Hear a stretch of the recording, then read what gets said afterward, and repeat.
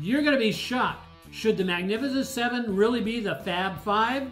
Let's see in this week's session of Trade Your Way to Freedom. Now let's look at the indexes and see what's going on with them. And here's the S&P, the spiders. As we look, we see a uptrending line taken off here. However, it's working inside a uptrending channel. On the weekly chart and daily chart, it has basically broken out from that. At the same time, our momentum indicators that we see here are showing some negative divergence here and not quite here. It's still breaking out to a new high. That's positive. And at the same time, on the market forecast, negative divergence. And while that doesn't immediately lead to in the markets, it can have an effect of basically piling on so that over time, that can be the inertia that pulls the market down. At this particular point, I am not looking to short the market. We don't have enough information about that. Am I leery about the market? Not really, because there has been times in the past, like back in 2004, when the S&P went on a tear and it would pull back 3 or 4 days and 5 days and then break out. Pull back 3 or 4 or 5 days, then break out. And it would move higher and higher. And that was a super trend that the indexes were on. So on the spiders, what am I looking at? Just continue to ride the wave heading up, wait for the pullbacks. And as long as, especially if you are a trader who watches the market forecast on the weekly chart, as long as the market forecast stays above this 80 line right here, continue to trade the pullbacks to the upside. So that's one. The next one I want to focus on is the Russell. The good side about the Russell is it is holding above the 50-day moving average. Nice hammer on day before yesterday. So do we want to get long the, let me activate that and stretch that on up, back up to there. There we go. Because that's what it has to break out. That's the defined downtrend. So the 50-day moving average is a strong level of support. Will it hold there and continue to push its way higher? Again, the small caps are so interdependent upon a reduction in rate by the Fed that it may just continue to drive sideways. We'll see. We'll wait and see what happens with that.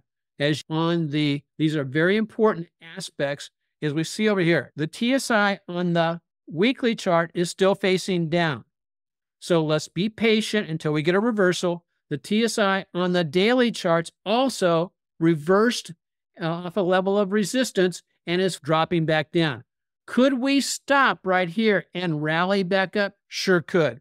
I would be interested in IWM down here towards the midsection of the candlestick, the hammer candlestick, because that was a hammer and a bullish harami right in there, which is a nice strong reversal signal. So what's the number on? If I get back down to about 192, 193, that would be an opportunity. What am I looking at on TNA? Because that's what I would actually be trading. Similar type situation. If I get back down to about 34.30, that may be a trigger to go ahead and get onto a trade if that level holds. We're really close to that's where your stop out would be. And so the risk on that is actually quite small. I will give you the review of the Magnificent Seven stocks, and we will do it in 2 minutes or less. NVDA, where is it of interest to me? It is so far extended, I would not even look at NVDA until it gets a pullback back to in between the 8 and the 20-day moving average, which for NVDA is right in this area here. There was a small breakout about 604. Put an alert about 610. And if it gets back to 610, then I would be checking it out. So that's one of the ways you can do these alerts is put your alert in, let it trigger, send you an email, then you go see if you have a reversal signal. Next, Meta. Can you believe how Meta did today? This is huge. On Meta, identify this gap right here. There's the bottom of the gap there. Here's the top of the gap. Oftentimes, a pullback into the midsection here, the 50% mark, would give an idea where you could want to get into Meta. I would put an alert at the low of the body of Meta today. If it gets down to there, or even dropping the midsection of today's candle, that's where I'd put the alert to then go and look in Meta to say, hey, am I ready to buy? Amazon. Amazon is a slow and steady climber. We actually were in Amazon. We did not have 10% going into earnings. And my rules are if we don't have 10% going into earnings, I exit. Nice gap up again. Same thing. Lows at 167. Put an alert down at about, I'd say 169. And then another alert at approximately 165. It pulls back to that may give you an opportunity to get into Amazon. I should have saved this one for last, but this is looking really nice. Earnings are behind us on Google or Alphabet. We're getting a bounce off the trend line. I'll be looking at potentially any type of a little pullback to retest here. It may just break on up from where it's at right now to the highs today. So it's moved about 3% or so. And so I'll be looking to try to pick this up somewhere between the 50 and the uptrend line. Microsoft, another one. These are the Power 5 or the Fab 5 is what they're trying to call them right now. I don't know if that's good or bad. Not really a great setup after earnings. However, it has broken out. And I would look at a pullback back in between the 8 and the 20. Those were the good. Now we get to the ugly. Maybe this was ugly when I was looking at it earlier today. However, Apple, this is a nice one-day reversal off of a level of support. So Apple may be in play towards the middle third of today's huge candle. Right now, we have a piercing line, which is a bullish reversal signal. And the distance here, it's got about 4.3%. And so Apple is a lot like Amazon in that it's a slow and steady mover. It's, certainly not going to be one of those 5, 10, or 10, 15+% moves. And last but not least, our good old buddy, Tesla. Tesla has come down to the lower level of this downtrending channel. It is putting in a bottom. However, I think if we break out of this 180 level on Tesla and the lower portion of the channel, watch out, 152.37, next target down. Breaks that. 118 is the top of the support. 101 is the bottom of the support. Tesla keeps getting the crummy moves that it's getting. I'll be looking to buy if it gets down here, but make Tesla show us that it's ready to reverse. And right now, it's not showing us that. Anil, I think I took over 2 minutes, but it was pretty darn close. Yeah, that was good. Thank you for the review. Yeah, last but not least, Neil and I talk a little bit about a really great subject, Qs. The NASDAQ has come down, hit the 20-day moving average, and rebound very nicely. How high is it going to go from here? We don't know. At the same time, what are some of the characteristics of this particular uptrend now? 1, negative divergence on the TSI as we're going up what appears to be starting to make new highs. Negative divergence on the weeklies over here. Negative divergence on the other momentum indicator. If you look at the RSI, you will probably also notice negative divergence on the Qs. So what does that mean? Does that mean we're going to just fall out of the sky? No, it doesn't. We have to see a pattern, a candlestick reversal pattern or something like that. And it has to show that it's stalling out. And then do we trade the first move down? Probably not. We are going to be talking about how to determine when we have a top that we can trade on this month's premium training session, because I think it's very important to know how to wait and be patient for the trades in the proper direction. And so that's what we'll be working on this month. Neil, that's what I've got with the indexes. I like the Qs or TQQ, but right now, maybe after a breakout, or you could trade it directly off a pullback off the 20-day moving average. That's what I'd be looking at. What's your thoughts?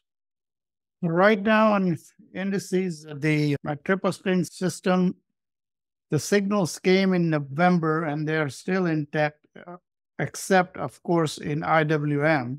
Okay. Gave up for a while, but it's back on the uptrend beginning 26th signal. So we will see how it goes. But overall, generally, it's looking very good. Okay. Is the Russell just looking absolutely ugly and not on the daily chart and weekly chart showing that it's, in other words, what I'm trying to ask is, it look like it's leaning towards getting a triple screen signal back up to the upside? Actually, the daily signal just came back, but I don't know how long it's going to hold. It came 29th and now it has pulled back, but looks good. Okay. Yeah, and I'm going to be continuing to watch that.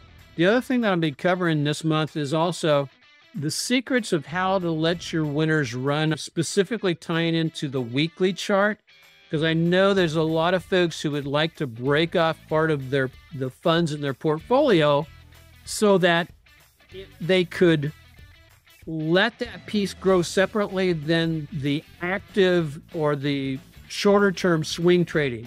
And we're going to show how to evaluate the charts so that you can get on one of those runners that'll run 50, 60, 70, 100+% without getting shaken out of it. So that's going to be a lot of fun. Weekly triple screen signal does an excellent job to answer that question.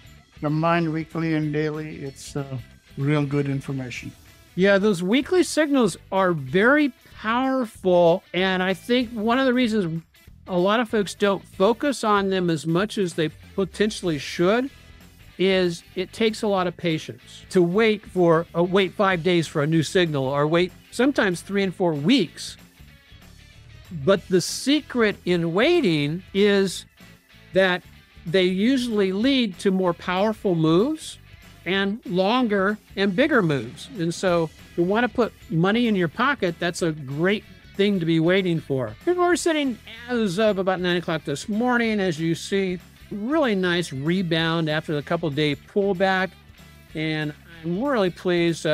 Currently, we're up about almost 7%, and we're beating all the indexes for sure.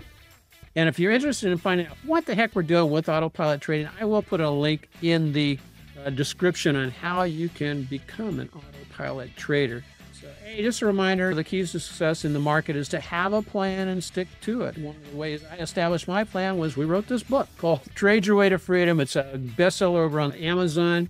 I will put a link down in the description on how you can get hold of this book. Those who have bought it, I want to thank you so much. The reports and come back on the book have been phenomenal. Hey guys, if you did find value today, please tell your friends. I got several emails with people who said, hey, I'm sharing your stuff with other people and they're really enjoying it. So I appreciate the heck out of that. If you found today's session valuable and it will revolutionize your trading, join our community. Hit the subscribe button and share it with other traders. Remember, you are in control of your trading journey, and we're here to provide you some guidance along the way. So trade smart, stay focused, and make 2024 your year of trading triumph. I just want to let you know that all the materials we do present are for training purposes. Traders should always paper trade any new method prior to the risk of their own personal capital. Past performance is not an indication or promise of future performance.